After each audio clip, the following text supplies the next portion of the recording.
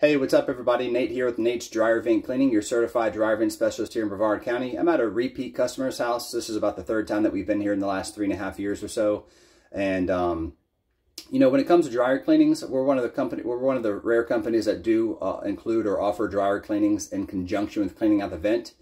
Now, when it comes to the lint trap, we don't qualify a dryer cleaning as cleaning out the lint trap. The lint trap is technically the beginning of the vent system. So we're going to clean the lint trap no matter. And then we're going to go on to further evaluate the dryer. I just evaluated my repeat customer's dryer and it does not need cleaning. And whether it's a repeat or not, or whether it's a new customer, we're going to be 1,000% transparent. We're going to let you know, hey, your dryer doesn't need cleaning. As a result, you're going to save some money. We don't really look at it as a discount, but we are essentially discounting the price.